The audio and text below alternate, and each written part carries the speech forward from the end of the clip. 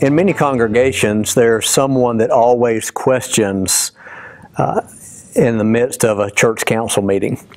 And when you begin to see this person's heart and what they're questioning, you begin to understand where they're coming from. Prior to Healthy Congregations, we had an individual that would question almost any decision that was made. And after Healthy Congregations, there was a noticeable change in this individual's demeanor, even when he would ask those same questions.